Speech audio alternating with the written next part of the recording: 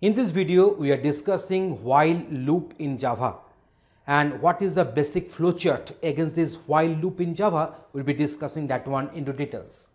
So the while loop is used to repeatedly execute a set of statements as long as the given condition is true. So when the condition is true, at first the condition will be checked, and when the condition is true, the set of statements will go on executing.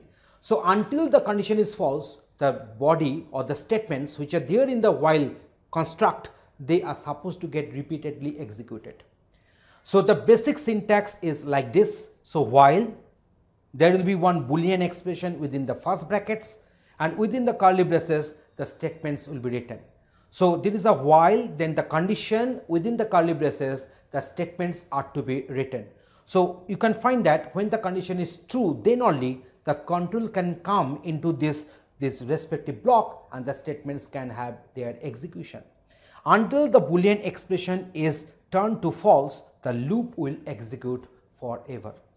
So we can use while true, that while true means here instead of writing the condition, I have written true here. So that's why to make this loop to execute for infinite number of times. So using this while true, we can implement infinite loop.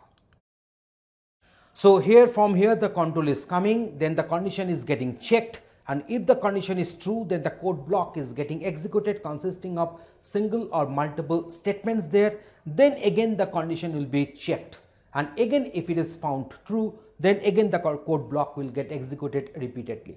But if the condition is false, then control will come out from this while construct. So let us go for one demonstration to show you that how this while loop will get executed in our Java programming.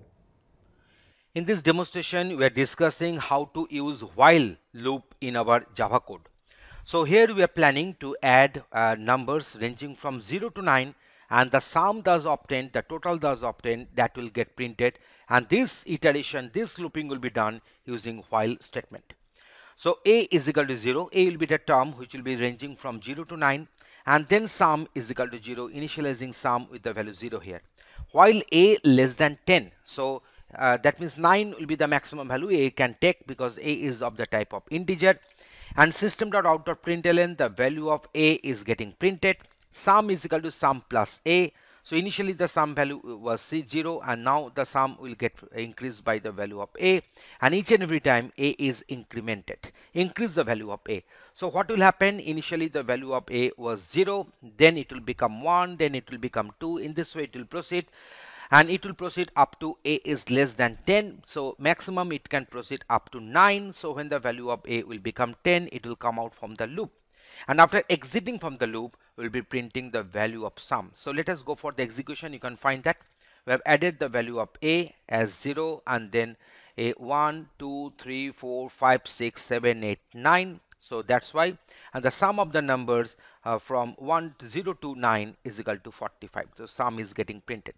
So what is happening, when the last 9 is getting added with the sum, the a is getting incremented by 1 back again, so it has become 10.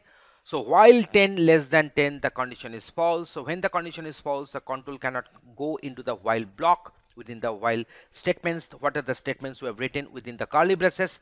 So the control is coming out and printing the sum of the numbers from 0 to 9 and concatenation sum. So that's why if we print the value of,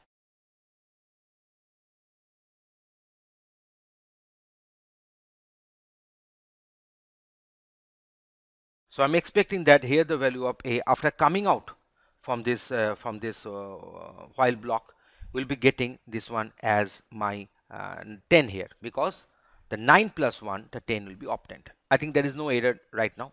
Okay, let me go for the execution. You can find that after coming out from this while body, and it is having the value of a is equal to 10, and 10 less than 10 caused false. So this condition is causing false, is producing the output false. So that's why this particular while false, the control cannot go into the while body. So it has come out, and then the next statements, whatever there in the program code, they are supposed to get executed.